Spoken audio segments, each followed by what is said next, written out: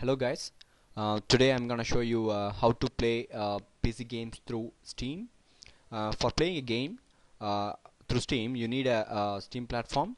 You can download that software from the Steam homepage. Just Google Steam. The very first link is their website, and this is their homepage. For playing a game in Steam, you need to have a Steam account. You can create an account here. So just click the Join Steam tab. You just need to enter the basic information like every website, and just click the create my account. Once it is done, they will send you an email to confirm the account. Just check your email and click the following link they give, and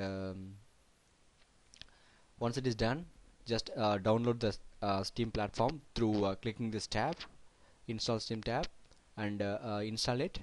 And once the Steam platform is installed, you have to sign in first, and if you sign in, the home page will be opening like this. And for playing a game, you just need to uh, buy the game, or you can play the demos.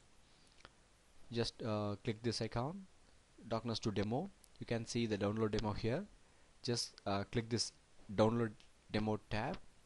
If you click that tab, the game will be downloading. Here you can see the percentage of completion, and once it is done, you can just click this icon and you can play right away by clicking this play tab, or else you can just straightly double click the desktop shortcut and you can play the game. So this is how you play a game in Steam. Thanks for watching.